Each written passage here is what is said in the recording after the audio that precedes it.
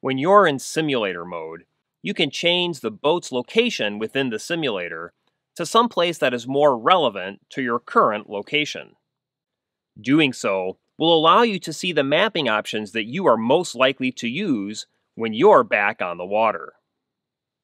While in simulator mode, go to the chart view and move the cursor to your desired simulator location. Then, under the Chart menu tab, use the up and down arrow keys to select Set Simulator Position, and change the boat's location within the simulator by pressing the right arrow key.